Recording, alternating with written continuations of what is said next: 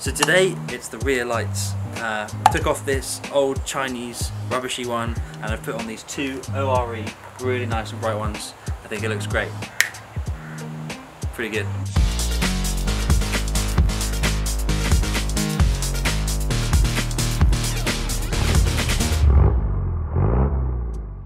So either if you've got lights installed or you're installing them for the first time, it's always good to go for a pre-made loom like this one I've got here. It comes with the relay included, the switch and the connectors and everything you need to wire in the lights. I'm going to use bits and pieces for today because mine are already wired in, but that's really handy just to be able to plug and play just like that. So this is how it comes. Obviously stainless steel mount and bolts there, pretty handy, easy peasy, and there's the light. Nice and easy. Look at that. It's not blue. Well, you could have it blue if you want, I guess, but there's the protective cover. It's always a good feeling. Oh, look at that. And there, just as I said before, you've got the connector there that you can unplug, and that will plug straight into the loom we were showing you before, just like that. Waterproof, so if you ever want to remove the lights or the loom, you don't have to cut any soldering out, so that's pretty handy. I much prefer the look of this sort of narrow design. A, it looks better, and B, when you turn it, you can adjust it, the wire comes out the back rather than pulling the wire and all that sort of thing. Just looks better, symmetrical both sides because I've got two, and hopefully a lot more durable and brighter.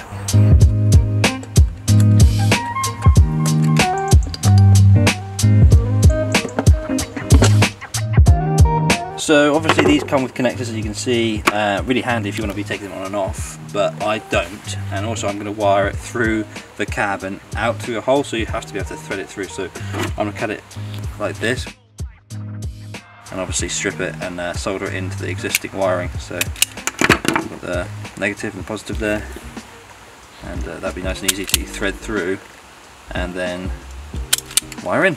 And so here you've got the mounting bracket, and obviously down here you've got all of the stainless hardware.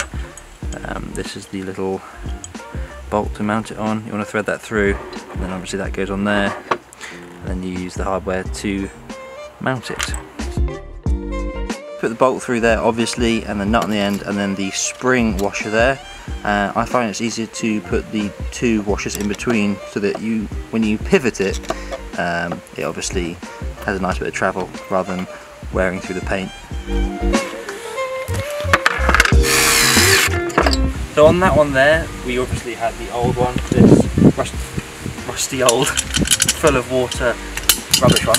This time though, unfortunately there's no holes, so we've had to measure it out and make sure it's in a similar position to the other one, and use the appropriate drill bit to drill a new hole, and then after that I'm going to drill another one so the wire can go in and be wired up. So this is the wire coming out of the back of the light, and I now need to drill a hole. A sort of cheaty way of seeing what size the hole should be, you can use a drill bit set and you can measure the hole on there. I think this one might be a bit, you have to just remember that the drill bit's a bit bigger. You could try that one first, that looks good to me. So this is a 6.5, let's drill a hole. A little tip I'd say is to do this up on the bench, because it's quite hard to do up once it's on the truck. So get it up nice and tight, and then you don't have to adjust it again. So we've got the two holes here. Obviously you want to do the cable first so you don't have to mess around after. Thread that through just loosely, and then the one goes through there. You've got the bigger washer on the back, followed by the sprung washer, and then the nylock, which is a 13mm. Just does up from the back, nice and easy, which is good.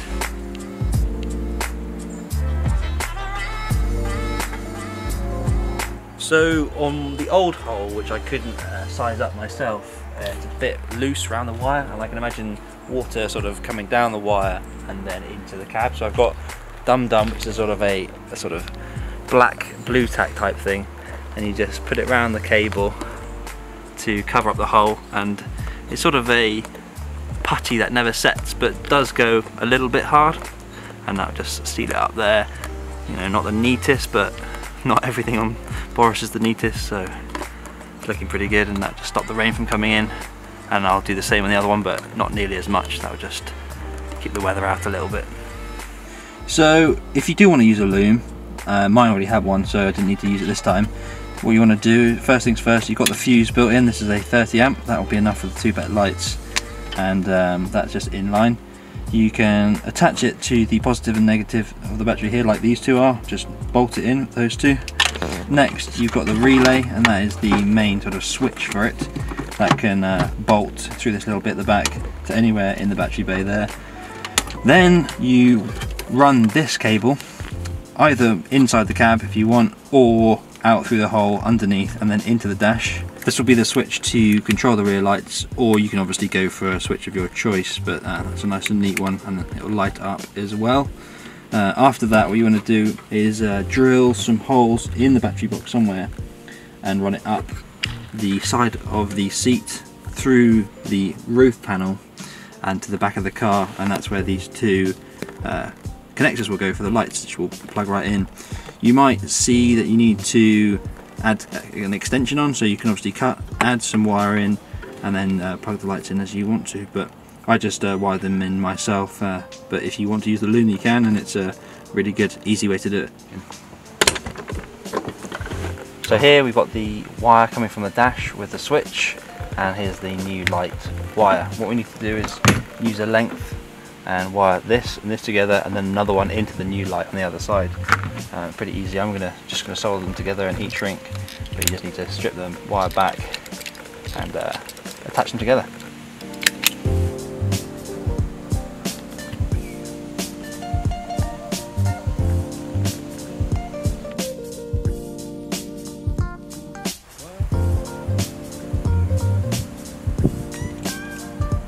It's all wired up now, mounted up to, we've done everything. The only thing to do now is test it, so let's give it a try.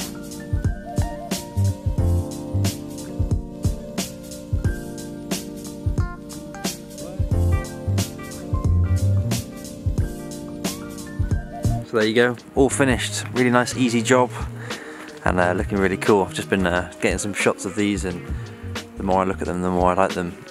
One of the things I've noticed is that there's a benefit of sort of having one on each side, is that you can have one facing out, and then you can have this one either facing down at what you're doing or down at the ground when you're reversing. So you can have the option to have both, like facing down or up, or one of each, and it's much easier to adjust because the cable on the other one actually came off sort of a higher angle, so it pulled it out of here every time. So on these it's really nice, you can adjust it, and you can even bring them right down if you want to make them a bit smaller. But look at that, so bright as well, unbelievably bright.